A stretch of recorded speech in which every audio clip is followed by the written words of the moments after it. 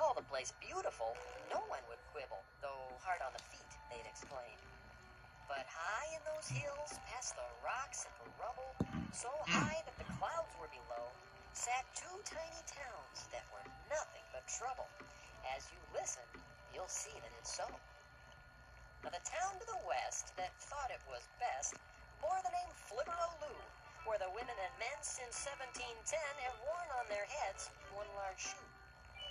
Now, in town number 2, one big shoe wouldn't do, so the people of Liberty Lodge would look down and bellow at shoe-headed fellows and place on their own heads a pot. Mine's really more of a kettle. For days without end, these two neighbors would bicker as to whose headgear was best, and the shoes and the pots would fly ever thicker, from morning to night without rest.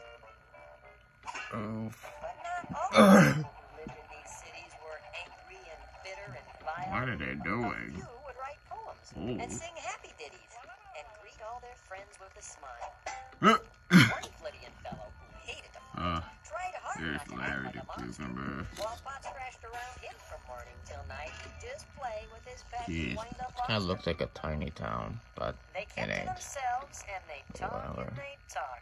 Until one day he said, Hey, let's go for a walk. I'm tired of lying around like a squid. I want to go out there. so that's what he did.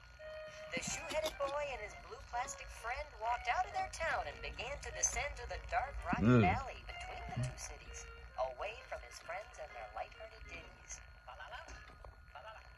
Bruh. This is swell. Gosh, this is fun. It's great that my lobster can get out and run.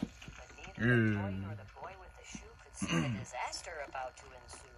For up in the rocks, hidden just out of sight, were 6 beady eyes filled with anger and spite. 6 beady eyes watched our hero meander, 2 shifty crooks and their ruthless commander. Oh, look what good fortune, the nasty one said.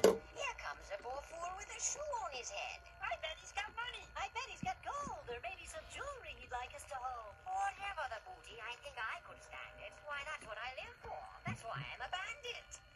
And then they attacked him. Oh, what the no! Then they knocked off his sock. But the thing they did next was extremely unfunny. Why, they shook him so hard that he dropped his milk money. Hey, he protested. I don't like your ilk. How will I go strong if I don't drink my milk? How I mean, go strong, you better go get some milk. Who is it? I told you, let's go get some milk. Stuck his head in a hole Ah. and walked off with his money, every last nickel. Then yelled back as they left. See you around, silly pickle. Bye-bye. Cucumber. Then he said with a moan, He's a cucumber "Well, man. I guess I'm alone. But this Oh, was God. happiness he'd never known. His friends were far off and his lobster was missing. The sound he could hear was just the wind hissing. Hello? Hello? Things looked pretty grim for our Flibian buddy. His head in a hole, his shoe bent and muddy. But then, were those footsteps? Oh, could it be true? Along came the mayor of Flibberoloo. Oh, dear. Anyone, surely he'd help the poor soul. Hello? Said the boy with his head in a hole. I seem to have fallen. I seem to be stuck. But now that you're here, well, I guess I'm in luck. Oh dear, said the mayor, observing the shoe. A fellow in need, and he's Flibian too. Young man, I have noticed your dire situation, and please rest assured that I share your frustration. But how can I put this? What can I say? But maybe you understand better this way. Oh, dear.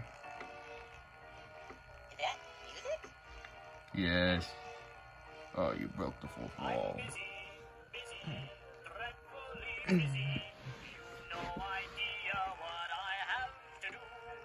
Busy. He looks angry. Much to Yeah, looks like Larry looks angry. Oh, I see.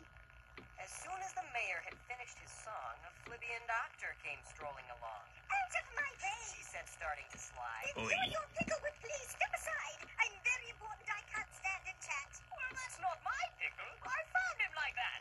Besides, it so happens I'm noteworthy too. Why, I am the mayor of Flibberoloo. I'm a cucumber. Said the doctor. Then you'll understand without an appointment I can't lend a hand. They're folks with bronchitis. They're kids with the flu. She said to the mayor of Flibberoloo. If I'm not mistaken, you're quite busy too. schedules, compared daily planners, till finally a voice said, Please pardon my manners.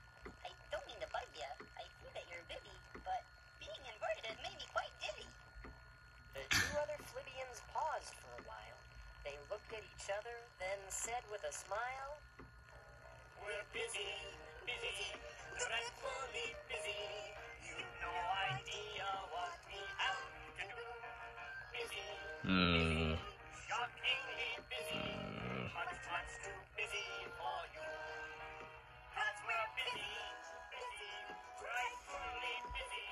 More than a bumblebee, more than an ant.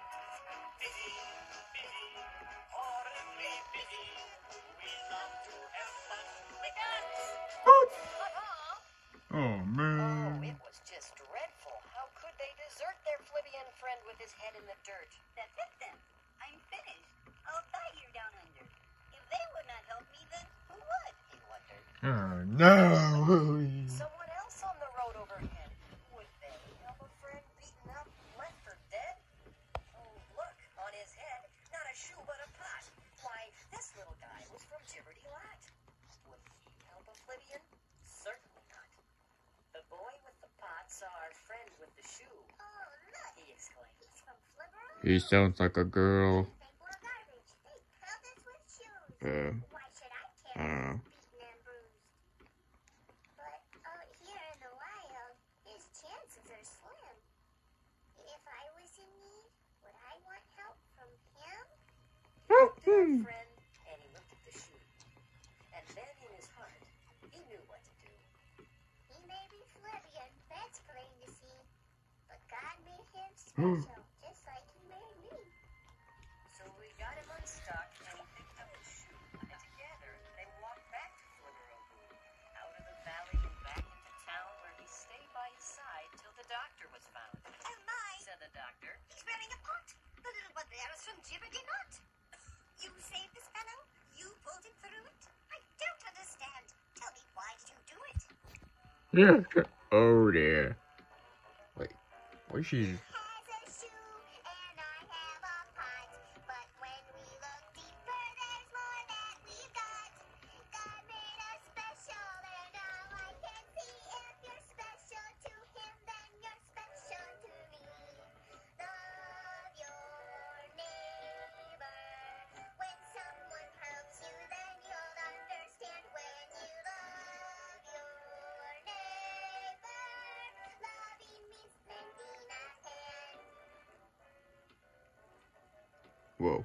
How did he get up? If you see someone who's hurt or I guess the CGI looks kind of a... It looks like the CGI is kind of glitchy, but... Yeah. it's true, when you make them feel better, you'll feel better too. Here, let me help you. Thank you. Love your neighbor. When someone helps you, then you understand. When you love your neighbor, loving means lending a hand. Yeah, that was something. So the boy with the pot gave the doctor some money to pay for the cucumber's bill. And the mayor cried out with his eyes I'm touched by his act of goodwill. If this little guy can take care of his brother, when he lives in one town and he in the other, why can't we all try to help one another? And love will surround our fair hill. Whoa. Now if you visit the mountains of Fibble, you won't see a shoe or a pot. Instead, they throw flowers and candy to nibble. I bet that you'd like it a lot. Wow, that's a lot of flowers and candy, I should say. Well, I guess that was the end of level low. Okay. Okay, moving on.